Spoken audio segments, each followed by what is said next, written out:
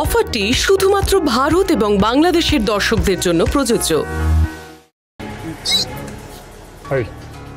গাড়ি থেকে নামো নামো। গাড়িটা একটু সবেমাত্র ঠান্ডা হয়েছে, কি সুন্দর এসির হাওয়া খেতে খেতে যাচ্ছিলাম। হ্যাঁ তুমি বলছো এখনই গাড়ি থেকে নেমে যেতে, এটা কি ঠিক হচ্ছে বলো তো?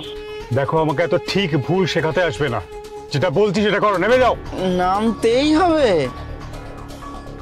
চল অ্যাডম নাম।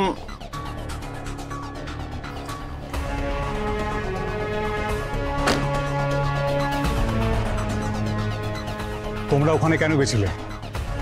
আমরা এখানেই যাই, তোমার কি? এই কথা ঘোরাবে না, যেটা প্রশ্ন করছি উত্তর দাও। আগে তুমি অ্যাটমের কথার উত্তর দাও, তারপর আমরা তোমার কথার উত্তর দেবো। বুঝতে পেরেছি, তোমরা আমাকে ব্ল্যাকমেল করার চেষ্টা করছো তো? আমি কখন কোথায় যাচ্ছি কি করছি সব খবর রাখছো। কি যে বলো না, আমাদের কি খেয়ে দেয়ে কোনো কাজ নেই নাকি? আমাদের এত সময় আছে বলো? আমরা তো ম্যাডামের বাড়িতে গেছিলাম একটা দরকারে। তুমি কেন গেছিলে? বুঝেছি, আর যখনই ম্যাডামের বর বাড়ি থাকে না তুমি তখনই ম্যাডামের কাছে যাও, তাই তো? উনি আমার ক্লায়েন্ট, একটা অ্যাডের জন্য ওনার সাথে কথা বলতে গেছিলাম। ও অ্যাডভার্টাইজ, ও তুমি তো আবার এই অ্যাডভার্টাইজ কি সব যেন করো।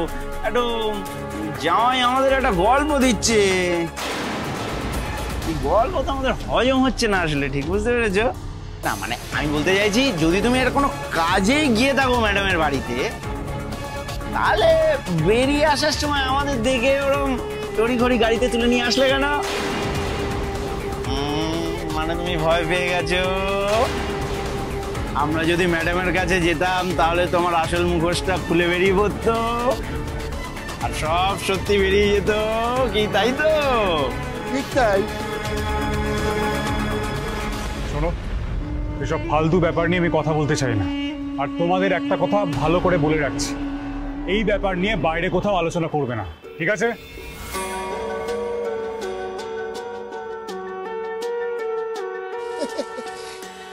এরকম ফাঁকা পকে নিয়ে ঘুরতে বেরোলে কথাটি কি আর মাথায় থাকে?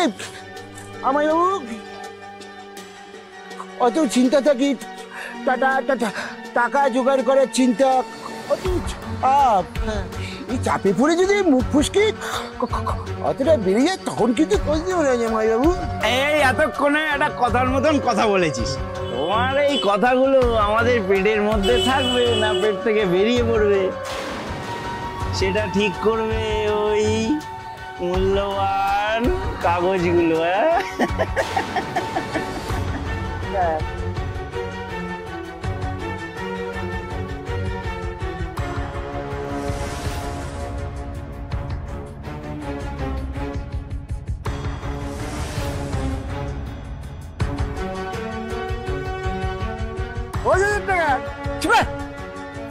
টাকা এত বড় একটা খবরের জায়গায় এ কটা টাকা তো নস্যি। এ টাকায় তো চিরেও ভিজবে না। এই যা দিয়েছি সেটা এখন নাও, আর না নিলে এখান থেকে যাও। আমার কাছে এখন আর টাকা নেই। কিন্তু ব্যাংকে তো আছি। হ্যাঁ এটিএমটা কত দূরে? হ্যাঁ সামনে আছি, একটা এটিএম আছে, ওখান থেকে টাকাটা বলে দাও। কি বলেছি? সেটা সম্ভব নয়। এখন যা দিলাম সেটাতেই খুশি থাকো। আর একটা কথা, এই কথাটা যদি 5 কান হয় তাহলে তোমাদের একদিন কি আমার একদিন। জামাই তুমি কিচ্ছু চিন্তা করো না, আমরা কাউকে কিচ্ছু বলবো না, তাই না? সত্যি তোমার মতো এত ভদ্র ছেলে আমরা সত্যি কোথাও এগিনি। আচ্ছা এখন চল, এখন চল, আমার এখন 1000টা কাজ আছে, বুঝতে পারছো? দাঁড়িয়ে দাঁড়িয়ে সময় নষ্ট করতে পারবো না। চল চল চল, গেটটা খুলে দিবি। চল চল চল।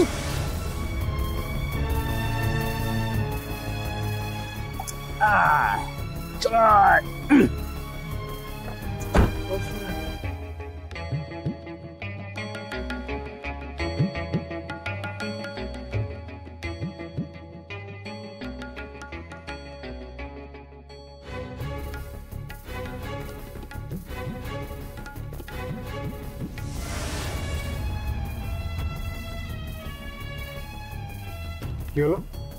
তোমরা আবার গাড়িতে উঠে বসলে কেন? সামনে একটা 5 তারা হোটেল আছে বুঝলে, এটুম না সকাল থেকে কিচ্ছু খায়নি, না খেয়ে রয়েছে। আমাদের ওখানে আগে নিয়ে চলো, খাওয়া দাওয়া করি, তারপর তোমার যেখানে যাওয়ার সেখানে চলে যাও। বস আমরা কি ওই সকালের টিফিনটা 5 তারা হোটেল এটো? হ্যাঁ। কি বলছো কি? তা না তো কি, আমাদের গ্রামের জামাই কলকাতায় এসে এত টাকা ইনকাম করছে, শালা বাবুদের জন্য একটু খাতির যত্ন করবে না, তাই হয় নাকি? এই তখন থেকে কি গ্রামের জামাই বলে যাচ্ছ? আমার একটা নাম আছে, সেই নাম ধরেই ডাকবে। হ্যাঁ,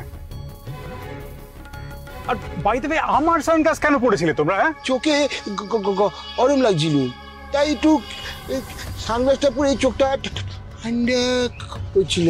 ঠান্ডা ঠান্ডা জামাই একটু এসিটা বাড়িয়ে দাও তো, একটু বাড়ি দাও তো, একটু এসিটা বাড়ি দাও, আরে তো আর গরম লাগবে না। চলো হোটেল আচ্ছা বস, বলছি জামাই যে আমাদের সৌর্য এই সৌর্য যে আমাদের 10,000 টাকা দিল, আমরা কি এই 5 তারা হোটেলে গিয়ে ওই টাকাটাই খরচা করবো? দাদা থাকতে আমরা আমাদের নিজেদের টাকা কেন খরচ করতে যাবো বল? তাতে তো দাদার কষ্ট হবে, তাই না? দাদা নিজের টাকা দিয়ে আমাদের খাওয়াবে। এই দুজনের মুখটা বন্ধ রাখো।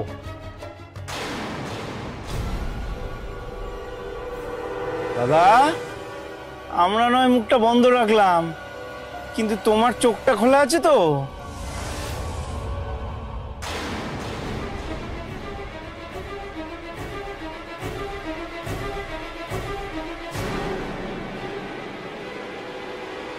এটা সুন্দরী না?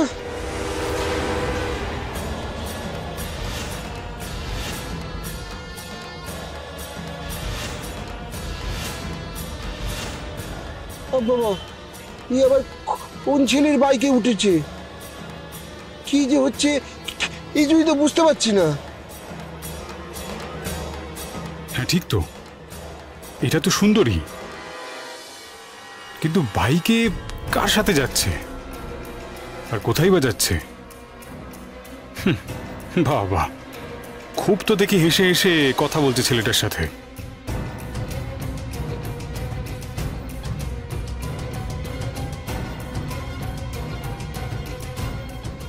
আরে একটু আমিও ঠিক বুঝতে পারছি না, বুঝলি?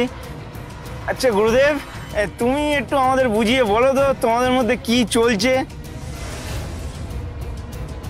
না মানে লাবণ্য ম্যাডামের সঙ্গে তুমি গাড়িতে করে ঘুরে বেড়াচ্ছ, সুন্দরী একটা ছেলের সঙ্গে বাইকে করে ঘুরে বেড়াচ্ছে, কেসটা কি বলো তো?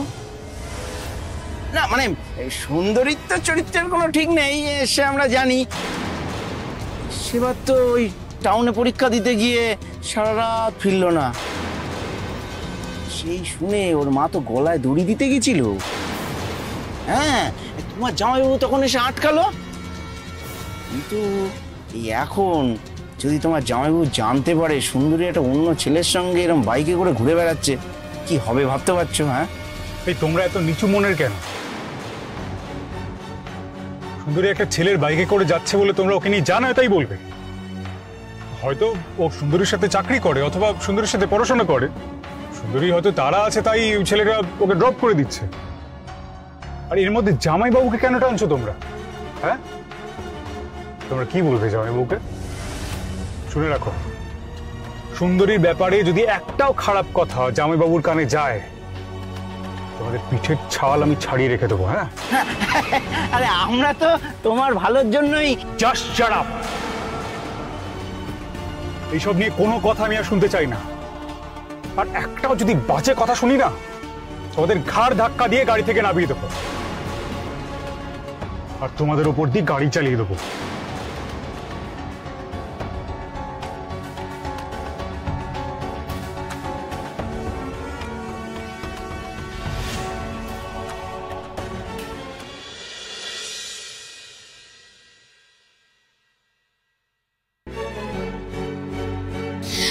ব্যাস ব্যাস ব্যাস, এখানে নামিয়ে দাও।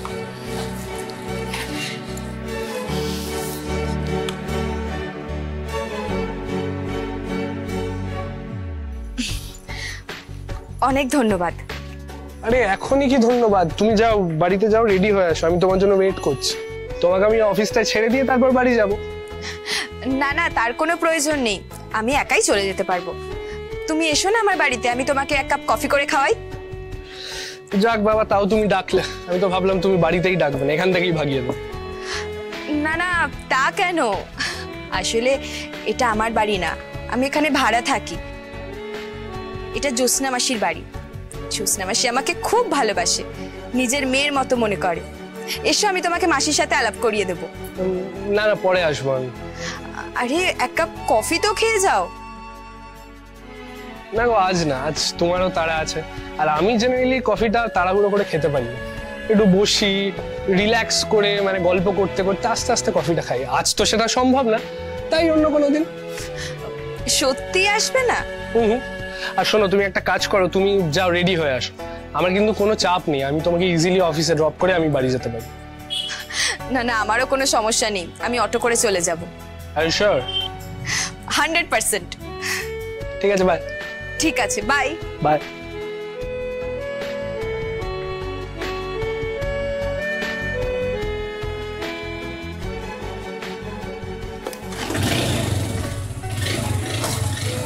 টাটা।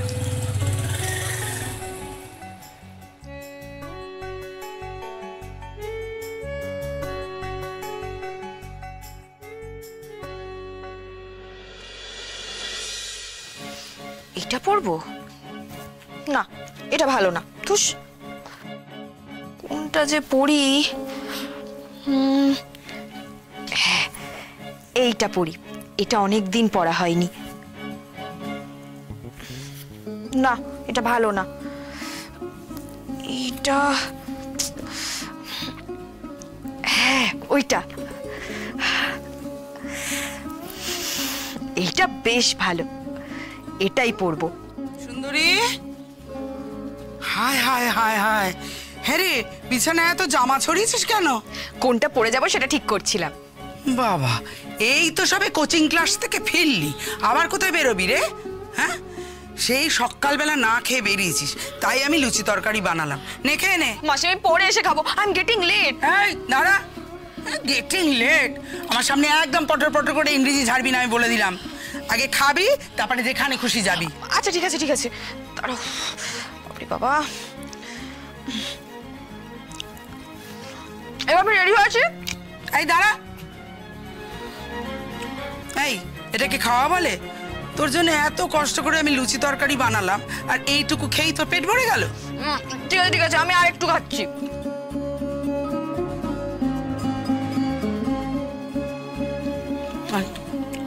খুশি, আমি কিন্তু আর খেতে পারবো না।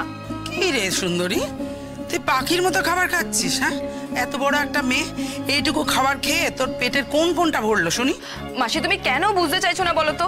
আমার ইন্টারভিউ দিতে যেতে দেরি হয়ে যাচ্ছে। আরে বাবা, ঠিক আছে ঠিক আছে, তুই এক কাজ কর, তুই রেডি হতে থাক, আমি তোকে খাইয়ে দিচ্ছি।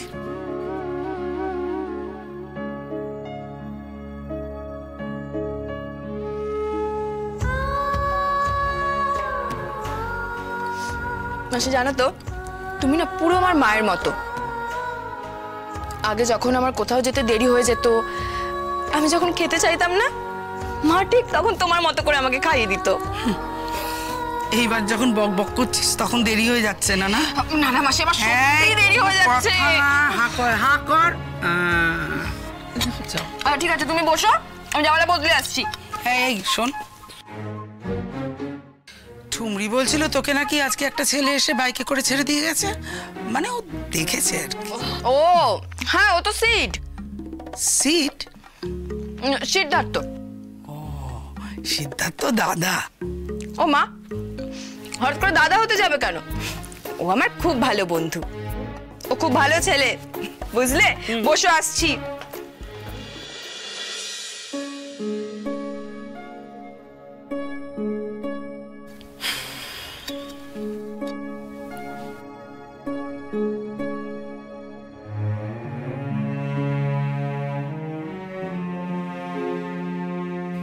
ভগবান জানে এই ছেলেটা আবার কেমন হবে। আমার সুন্দরীটা তো খুব বোকা, সহজেই সবাইকে বিশ্বাস করে ফেলে। ঠাকুর দেখো এই ছেলেটা আমার সুন্দরীর যেন কোনো ক্ষতি না করে ফেলে। মাসি, আমাকে কেমন লাগছে বলো তো? ভালো লাগছে।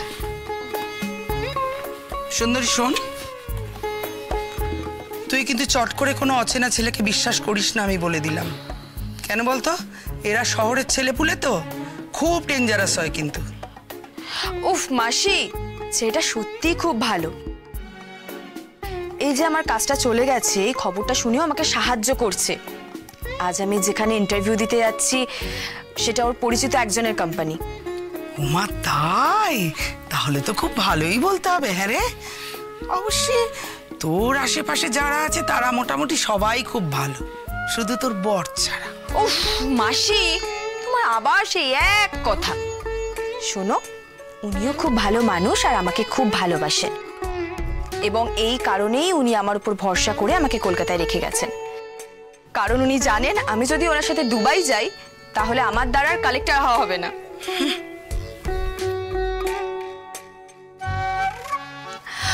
মাসি মাসি, আমি আর খাবো না।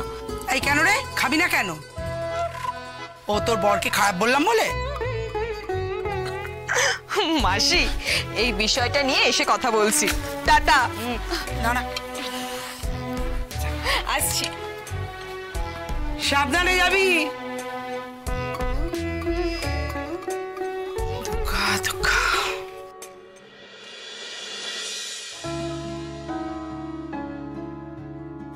ম্যাডাম আর একটু খান, এইটুকুনি খেলে হবে? সারাদিন আপনাকে কত ওষুধ খেতে হয় কড়া কড়া, আপনাকে তো ঠিক মতো খাওয়া দাওয়া করতে হবে। আর একটু খেয়ে নিন, আবার তো সেই দুপুরবেলা খাবেন। ততক্ষণ মাত্র এইটুকুনি ডিম আর একটা রুটি খেয়ে থাকবেন। কি হয়েছে কনক? মামুনি এখনো খায়নি? দেখুন না ম্যাডাম, বড় ম্যাডাম আর খেতেই চাইছেন না। ছেড়ে দাও কনক, তুমি এখন খাওয়ালে আর মামুনি খাবে না। তার থেকে কালেক্টর ম্যাডামকে আসতে দাও, ও এলে মামুনি ঠিক খাবে। আমি আর মামুনি তো কালেক্টর ম্যাডামকেই ফিরিয়ে আনতে যাচ্ছি। আমাকে আবার ওখানে গিয়ে কালেক্টর ম্যাডামের কাছে ক্ষমাও চাইতে হবে। তুমি চিন্তা করো না মামুনি, আমি কালেক্টর ম্যাডামের কাছে ঠিক ক্ষমা চেয়ে নেব। ওকে ওর যোগ্য সম্মান দিয়েই বাড়িতে ফিরিয়ে আনবো। তুমি খুশি হবে তো? কনক, কালেক্টর ম্যাডাম চলে এলে ওই মামুনির খেয়াল রাখবে। তুমি শুধু ওকে একটু হেল্প করে দিও। আর আমার কথা না শুনলেও চলবে, তুমি শুধু মামুনি যেরকম চায়, যেমন ভাবে চায় সেরকমটাই করো। তাতে আমি কি ভাবলাম না ভাবলাম সেটা ম্যাটার করে না।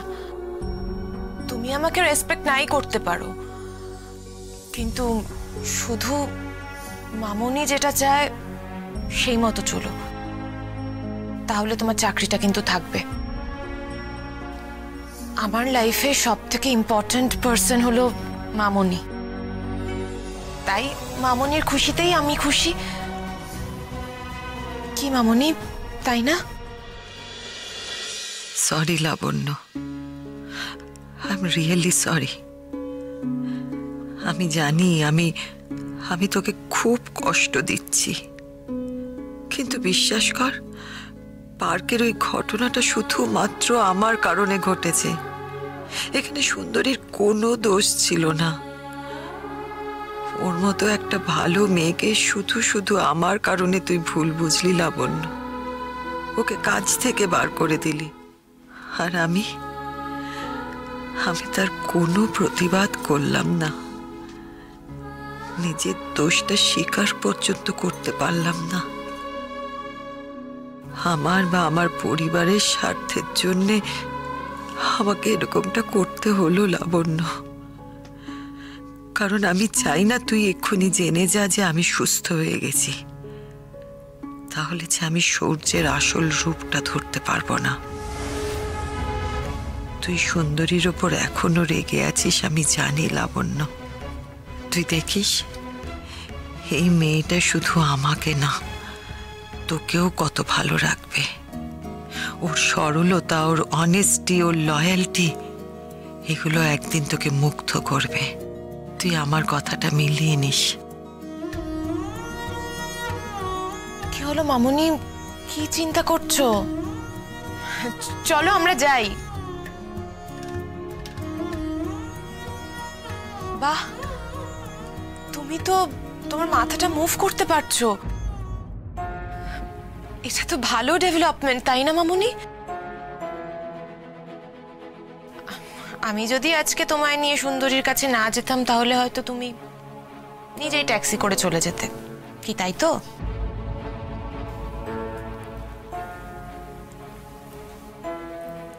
মামুনি,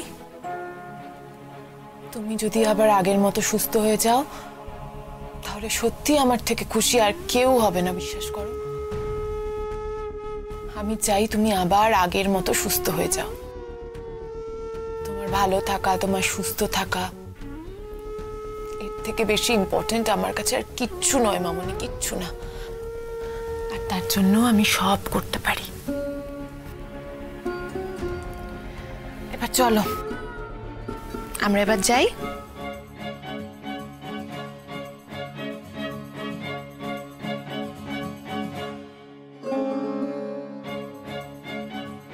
চল।